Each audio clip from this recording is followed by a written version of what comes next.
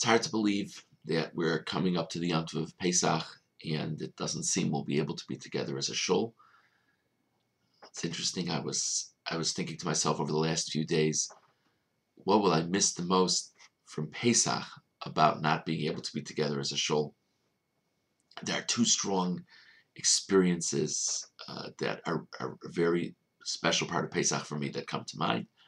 One is it's such a special thing to look out at the shul first night of Pesach and see so many visitors, so many children of our members, so many grandchildren of our members, so many parents of our members, grandparents of our members. It's such a special thing to see. It's Baruch Hashem, the broader extended Young Israel Shomrim with a family, to be able to wish all these guests a good Yom Tov, to see the happiness on people's faces that they're together as a family. So unfortunately, so many families appropriately will not be together this Pesach. But it's such a nice thing for me to be able to look out and see these beautiful families together in our shul.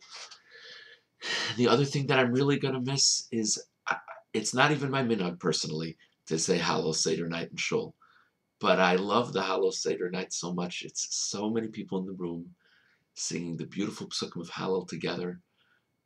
For me, these two things are very special parts of Pesach, and what makes them special is all of us together as a community. And I'm very sorry we won't have that experience this year. It seems not. If we reflect for a moment about the difficulty of being separated from each other, we do need to also reflect about gratitude to people who have helped us stay connected. 2 weeks ago, I gave a video talk and I thanked a list of people. I still thank them all, but for the sake of brevity, I just want to mention a few more names. This week, Rebbetzin Silver put together 2 beautiful presentations relating to people's mental health and emotional well-being. There'll be another one on Chol Hamoed. Also this week, Serena Kalish and her committee put together a great panel on COVID-19. We're so grateful to them. We're so grateful to all of the wonderful panelists from both sets of presentations. Very, very special that we could have that on such short notice. I also want to give a very special thank you to the Hospitality Committee, and specifically Todd Friedman. Todd worked very hard, to whatever extent possible in these very strange circumstances, to try to match up appropriately hosts and guests. And then things sort of changed in the middle, and then things changed even more. And as he always does, Todd approached all of it with such kindness, compassion, and the sense of responsibility. And we're really very, very grateful to him and the entire committee. We're honored to be represented by you. If I could just branch out beyond the shul for a moment, as a community, we owe a great deal of gratitude to the Mikveh Emunah Society. The effort put in over these past weeks to see to it that the mikveh continues to be a safe place, a healthy place for women to be able to perform this essential mitzvah of what it is to be the Jewish people, is tremendous. We're so grateful. We're so grateful to Rebbetzin Shin, the manager of the mikveh, to Lori Tolchin, to Nomi Baum, to each and every one of the attendants. Thank you very much. And I also want to mention the Chevra Kadisha,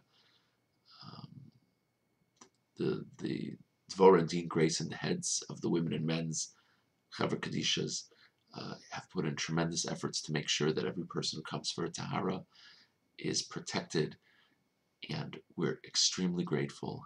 And they and every member of the Chevra Kadisha have extended themselves so much to make sure that even in times such as this, heaven forbid a person passes away, they're taken care of as is spiritually and religiously appropriate, with the greatest of respect. I just want to go through for a few moments some of the halachic issues that are a bit different this year because of the coronavirus. Try to do it in chronological order. First of all, just in case anyone doesn't realize, I'm doing Mechiras Chametz this year in terms of signing up for Mechiras Chametz. I'm doing Mechiras Chametz by online form. If you haven't been able to access the online form, if it's difficult for you, please feel free to contact me directly. The actual sale I will do, God willing, will be done in person with a non-Jewish purchaser. But the individuals from the community signing up, we're doing it by online form. The siyumim this year will be available by Zoom. God willing, we'll have 3 different siyumim. People should have food ready, so immediately after the siyum is done, you should partake of food instead of going downstairs to the social hall. So God willing, we'll have the Zoom information out. It's already out, but we'll remind you of the Zoom information. In terms of garbage, if people have chametz garbage after the chametz pickup, there is going to be a dumpster in front of the shul this year. I'm not talking about the shul's regular dumpster. I'm talking about a special dumpster for Pesach. If people find it difficult to get out to the dumpster or aren't comfortable coming out to the dumpster, God willing, it should be a small amount of garbage anyway, and the garbage pickup's Monday. I would just recommend pouring some bleach into your chametz stick garbage, thereby rendering it nifsal me'achilas kelev, inappropriate for a dog to eat. Either way, I'd strongly encourage you to keep any chametz that you're throwing out separate from the rest of your garbage as of garbage pickup on Monday. In terms of the disposal of chametz, there will not be a communal chametz burning this year. Those not comfortable privately burning the chametz, I would recommend breaking the chametz up into small pieces and flushing it down the toilet. This would just be the chametz from bedikas chametz. So those are, I think, the main practical differences. In terms of davening, just a few things that people ask about a lot. Here it is. I just spoke about how beautiful it is to have Hallel Seder night when one is not davening with a minyan, not davening in shul. It would not make sense to say a separate Hallel after Marav. We'll say Hallel at the Seder, God willing. We don't say the tefillah of Tal if we're davening privately. So we would stop at the first Shemona Esrei that we would not say Mashav Baruch Mordei Geshem, and would be Mincha of the first day of Pesach. And a very, very important point, one may say Yizkor without a minyan.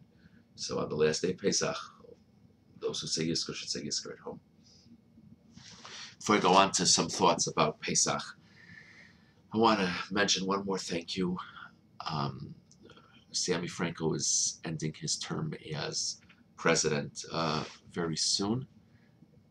And on behalf of the whole shul, I want to thank him very much for his tremendous devotion, always ready to figure out how to help people, always ready to come up with a creative solution, always ready to roll up his sleeves himself. And the fact that in this last years of his presidency, he did all of these things while tending to the needs of his beloved, to all of us, very dear father, Mr. Nat Franco, Zichrono Livracha, and of course dealing with his passing and dealing with the months of Avelos after his passing, to also keep up the communal responsibilities that he holds with such dignity and energy and still have that smile. It's really something we can all learn from. I'm sure, particularly in these past months, it was very challenging. But Sammy, if you don't mind my saying so, especially now that we don't have minyanim, it's harder to think of a more beautiful Kaddish that could be said for Nat Franco than his son being so intimately involved in so many ways with our shul. And of course, your father referred to it as his house. So thank you very much, and may each and every one of your beautiful actions over these years and over these specific months be a tremendous chus for your father's neshama. The Seder this year is going to be so different And to be honest with you, I think for many of us, it's going to be difficult to really get excited for the Seder. My guess is that if every person watching this video would just pause for a moment and think about what to them, if they had to boil it down to one thing, what is the most special part of the Seder that is most meaningful for them? Think about it for a second. What would you answer to that question? Um, Many people, I'm sure, would answer something having to do with children, grandchildren, great-grandchildren. Many people would probably say just sitting there and looking out at a table of so many family and friends. Some people might talk about the wonderful food that they have at the Seder, whether it be in their own home, whether it be at relatives, whether it be in a hotel. Some people might talk about this one Dvar Torah that they give or that someone else gives that means so much to them. We'll all come up with different things. My guess is the strongest thing in common is that a very high percentage of the thing that's so special is probably not going to be happening this year at the Seder. So many loved ones, so many friends won't be sitting with us at this Seder. So many people who love to go to a specific location won't be going there. So how are we supposed to get excited for the Seder? How are we supposed to do this? I want to share with you a very interesting idea from the Maral. I've shared this in other contexts in past years, but I think it's specifically appropriate for this year. And there's a very famous question asked about the Seder that when we talk about the matzah remarkably is a symbol of two very different things. The matzah is called lechem oni, loosely translated as poor man's bread. The matzah represents our slavery in Egypt, and the matzah also represents our remarkably quick departure once God said it was time for us to go from Egypt. So the matzah is both the symbol of the difficulties of Egypt, and it's also the symbol of the Exodus. Why in the world is it both? And maybe better put, how could it be both? How could we call it poor man's bread? And there will be all these halachos that it has to be thought of as poor man's bread. And yet when we eat it at the Seder, we only fulfill the mitzvah if we lean the way that we're supposed to lean. Because you have to eat it like royalty. But it's poor man's bread. If you have to eat it like royalty, why are we eating that? So many different answers to this question. The Maral explains that the reason why it's called lechem oni is it's not as much poor man's bread, it's more simple bread. And that it's just flour and water baked and nothing else. And the Maral says that simplicity of the matzah must be emblematic of the swift departure which the Jews had from Egypt. Why? Maral says, imagine the following, or maybe I'll modernize the mashal a drop for a moment. Imagine the following situation. You have a person who, thank God, is affluent. They have a wonderful job. The person lives in a beautiful home, beautiful community, and so on and so forth. And they get a phone call, and they're asked in the phone call, would you consider leaving it all behind and moving to a different place? So 9.5 times out of 10, the affluent person would laugh at the questioner and say, why in the world should I go to that different place? I have everything I need here. Now imagine the situation that a person, heaven forbid, is living on a park bench, unemployed, doesn't have any family or friends in the area. All the person has is their own self. And someone approaches them and says, what do you think about picking up and moving to a different locale? It's much more likely that that second person would be ready to go. And the Maral says the beauty of the situation when the Jews left Egypt was that they had nothing in their lives other than themselves, each other, and their relationship with God. That's what they had. So God comes to them and says he's ready to lead them into the desert, that they're going to become his chosen people. Ultimately, they'll receive the Torah at Har Sinai, but first they're going into the desert. If the Jewish people had all of these things, if the Jewish people had all of these trappings, it would have been much more difficult to leave Egypt. What the Jewish people recognized when they left Egypt was the only thing that mattered in their lives was God. So the simplicity of the Egypt experience when they were in Egypt symbolized their terrible, terrible slavery, but that very simplicity, when it was time to leave, that's what made it possible to go.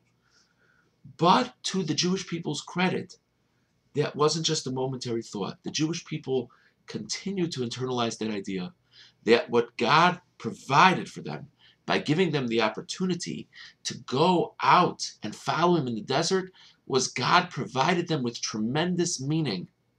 And therefore, in celebration of the Exodus, the Jewish people eat this simple, simple bread that's just flour and water to symbolize the fact, bare bones, nothing else in our lives counts besides our relationship with God.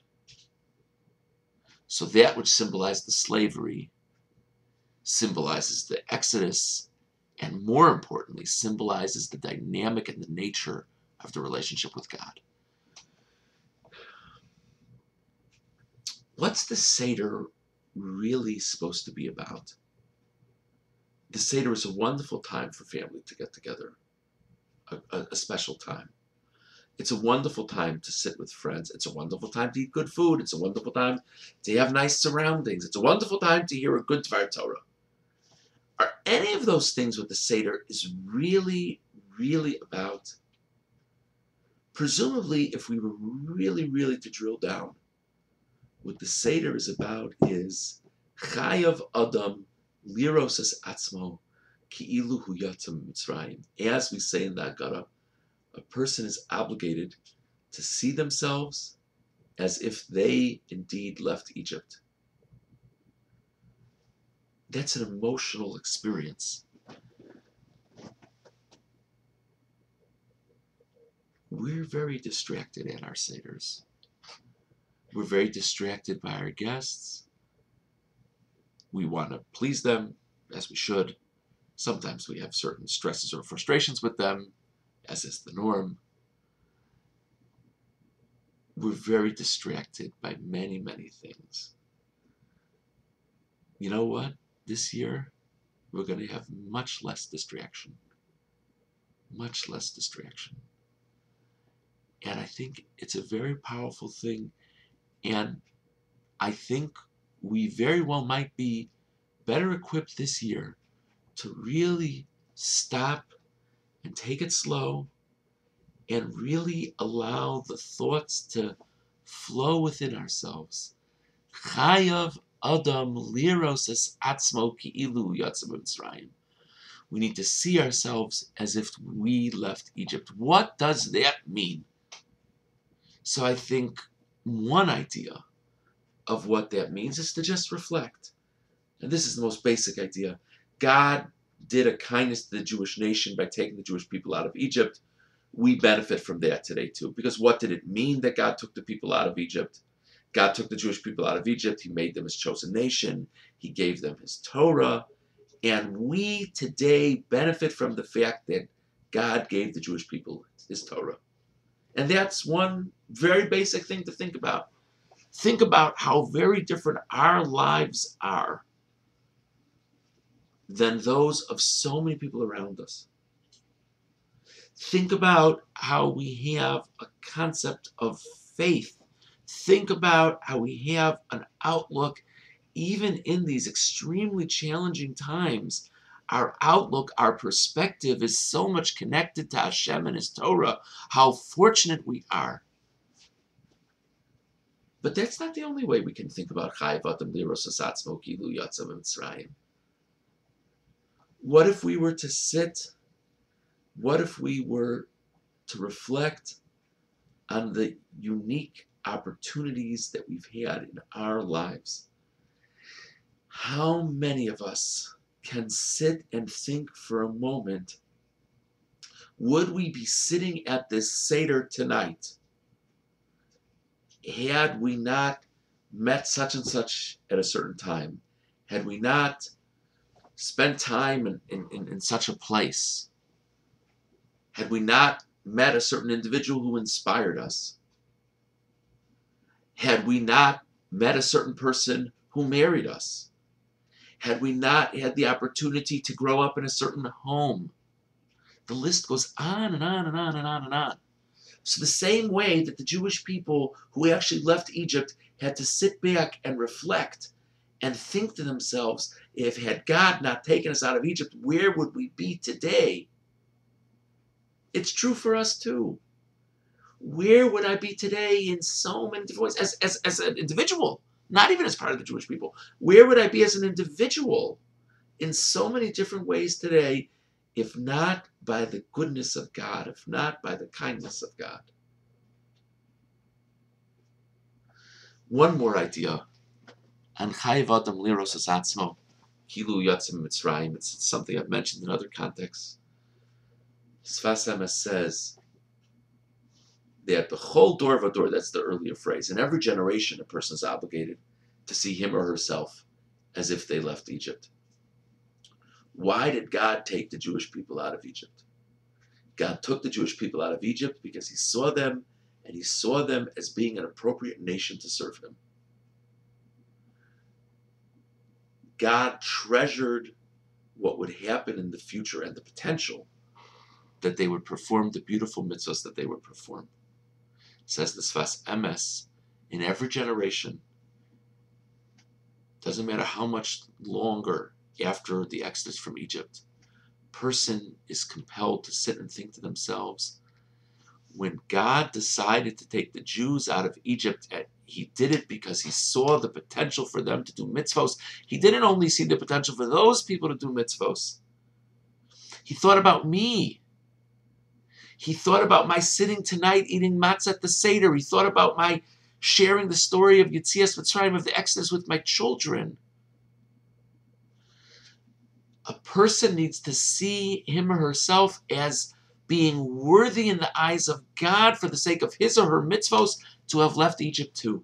And so to reflect on that idea also, how precious my good deeds are in the eyes of God, how powerful my good deeds are in the eyes of God. Each of these three things are things that I think are very meaningful to reflect on at the Seder, and I think it could be said are core to what the Seder is supposed to be. And my friends, this Seder is going to be very difficult for so many of us in so many ways. I specifically want to mention the people with the extremely unique challenge of sitting alone at the Seder. And my heart and so many others' hearts go out to you. But for all of us, regardless of the difficulty at the Seder, there is an opportunity, there's a great opportunity to really think and really reflect and really emotionally connect. And maybe, just maybe more so this year than in other years. But I want to think about one more idea that I think is core to the Seder, and I'm not sure how often we have the opportunity to think about it in a serious way. Pesach is the holiday of Geula, the holiday of redemption. The Jewish people could not begin to fathom, when they were slaves in Egypt before Moshe came along, the Jewish people could not begin to fathom what it would mean to leave Egypt, to go into the desert, to accept the Torah at Har Sinai, and ultimately for the nation down the road to enter the land of Israel.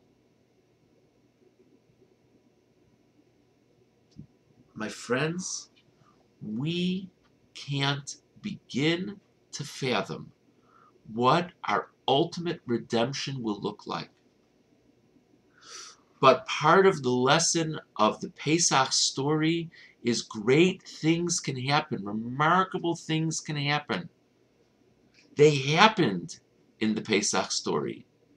They will happen again. The Geula, the ultimate redemption, the Mashiach, the third Beis HaMikdash, all of it will come. We say it right at the beginning of the Seder. Halachma anya diachalo avasana be'arad mitzrayim. This is the poor man's bread. We spoke about it already. That our forefathers ate in the land of Egypt. And later in that paragraph we say, Hashata hacha l'shana haba ba'arad Yisrael. This year we're here, wherever here may be. Next year we should merit to be in the land of Israel. We end off the Maggid section of our Seder, or after Maggid, excuse me, but before the very end, with singing the song L'Shana Haba B'Yerushalayim. May it be that God brings us next year to a redeemed Jerusalem. It's part of the Seder, but do we think about it? And I think there are many reasons why it's difficult to think about it at the Seder. I think there are many reasons why it's difficult to think about it year-round. And my theory is, agree or disagree, my theory is that the strongest reason why it's difficult to think about the ultimate redemption is we don't feel we need it that much. We're kind of happy with how things are. Our lives aren't perfect. We have problems. But all in all, things aren't that bad. And we don't really know what it would be like to all live in Israel with a third Beis HaMikdash and a Mashiach. Sure, some of it would probably be great. Some of it would probably be a very significant change. We don't look forward to change that much. So I actually think that this year we're in a very, very unique position to maybe, just maybe, aspire to the ultimate redemption in a little bit more of an emotional way than we normally would. And that is, we don't like the current situation. Thank God. It could be a lot worse. But we have so many stresses, real stresses. Who doesn't know someone who's ill? Rahman al-Islam, we of course know that people that we know have died. Heaven forbid. Across the country, across the world, across the Jewish community, people have died. This is so frightening. The isolation is so difficult. The worries about the economy are significant. There's a lot of problems in our current situation, and we turn to God and we implore God to help us. But maybe, just maybe, we can wrap our minds around something, somewhere, at some point, being better than the status quo. Not just as an abstract idea, I'm sure it's better than the status quo. No, we know the status quo could be better. But it could be much better. It could be so much better. It could be better than we ever imagined it could be. And I want to give you a very simple mashal for just a moment. Imagine, with God's help, we should get out of this challenging state in which we find ourselves very soon. But just imagine, theoretically speaking, that there was a person who, for whatever reason, only knew what life was like during the coronavirus. An adult, a mature person, they only knew what life was like during the coronavirus. And let's say you were having a conversation with this person while it was still during the coronavirus, and you said to them, you know, I really can't wait for this all to end and to get back to normal life. The person shrugs their shoulders and says, nah, I think it's fine how it is. You look at the person, you think it's fine how it is? Do you not enjoy the rest of humanity? And the person says to you, what do you mean do I not enjoy the rest of humanity? I have Zoom meetings. I see people. I pick up a phone every now and then. I talk to people.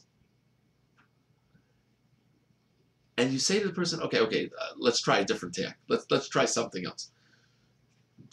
Have you ever been to a restaurant? You ever like the idea of going out with a friend, family for a nice meal? With all this business, you can't do that. Person says, of course I can do that. They deliver. I can pick up. Of course, as an aside, it's to the extent that it's feasible for us, it's a great thing to do to help support our Jewish restaurants and food establishments at this time. Just please to keep in mind. But he says to you, what do you mean restaurants? I have restaurants. I have establishments. They drop off the food. I pick it up. What's the big deal? And you would sit there and say, wow, this guy's giving decent answers, but he really doesn't get it. Doesn't he understand that to sit with another human being, to actually touch their hand, to actually give them a hug, to sit around a table with other people is worlds apart from a Zoom meeting?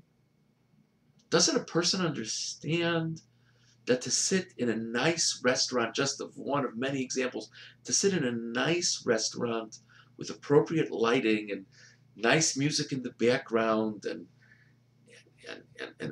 appropriate decor is different than getting your supper in a plastic bag, no matter how delicious the food might taste? So now I want to go to something else. Do we dream for the ultimate redemption? The vast majority of us don't dream for the ultimate redemption. Why not? Don't we want to live lives of spirituality? You know what the answer is? Sure, I want to live a life of spirituality. I can go to shul. I have spirituality. You can go to shul. The Beis HaMikdash, the temple, the place where all of Klal Yisrael would come. Pesach time. The courtyard of the Beis HaMikdash would be full with people bringing the Korban Pesach. You could feel the presence of God in the temple. You think it's the same thing as shul? If we think it's the same thing as shul, we're just like that person who says he's not isolated, he has Zoom meetings. Wouldn't it be wonderful to have the ultimate redemption and be united with our people in Israel? Nah, I'm united as is. I have unity as is. How do you have unity as is? Well, every now and then there's some big Jewish cause and all the different organizations sign up for it, so I feel united. That's beautiful. That's wonderful. I want to share with you an Alshach. The Alshach says in the pasuk, "L'shichno sidrashu uvas hashama," that we should seek out the divine presence of God, and we should come there. This is referring to the spot of the Beis HaMikdash, the temple. Why does it say we should come to the temple? It should say we should go to the temple. V'halachta shama. Why does it say uvas hashama? So the Alshach says that the pshat is that the Beis HaMikdash, the temple, is a composite of each and every one of us has a special capacity to forge a connection between our soul and the sanctity of the Beis HaMikdash. But the way my soul connects to the Beis HaMikdash is slightly different than the way your soul connects to the Beis HaMikdash. But the Beis HaMikdash is a place for true unity. The Beis HaMikdash, the temple, is a place that I fully find myself, that I fully connect to my relationship with God, while concurrently connecting to everyone else among the Jewish people. That, my friends, is real unity. So as we sit at this strange, bizarre Seder, some of us very difficultly being alone, so many of us not being with the people that we want to be with, not being with all the people that we want to be with, So many of us scrambling to figure out our first Pesach that we're making in years. So many of us, the first time we're making Pesach. So many challenges, so many things to miss.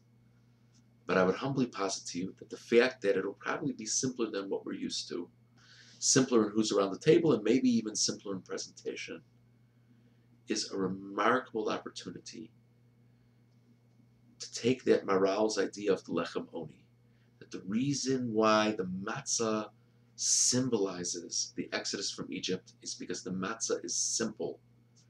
And the core of the exodus of Egypt is, God, my life is not complicated. My life is about my relationship with you. To think that way at the Seder, this is what my life is about. My life is about being part of the Jewish people, though I'm isolated at the time. My life is about God and His Torah. My life is about connecting to God, and how very, very fortunate I am to have that connection. And I have that connection because the Jewish people left Egypt. And to dream. Whether it be at the Seder, we should start that at the Seder. It's a 3-day Yom Tov. There's plenty of time to think. No one to schmooze with that Kiddush. To dream that maybe, just maybe, in the merit of our tefillos, in the merit of our mitzvos, in the merit of our looking out for each other, in the merit of our wanting it, that the ultimate redemption will come. B'mheira v'yameinu. Thank you for taking the time to allow me to share my thoughts with you. I want to wish everyone a Chag Kosher v'Sameach. And with God's help, we should be reunited soon. It would be wonderful to be reunited back at Shul really soon. It would be even more special for all of the Jewish people to be reunited in Yerushalayim. B'mheira v'yameinu. Take good care. And may everyone have a wonderfully inspiring and somehow, some way joyful Yom Tov.